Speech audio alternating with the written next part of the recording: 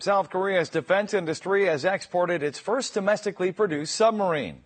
With the conclusion of the deal, South Korea becomes only the 5th country in the world to export submarines. A submarine reveals its imposing presence in the East Sea. It's a 1,400-ton attack submarine equipped with state-of-the-art weapons such as torpedoes, mines, and missiles. Exported to Indonesia, this submarine can perform round-trip underwater operations between Busan Port and Los Angeles Port in the U.S. without interruption.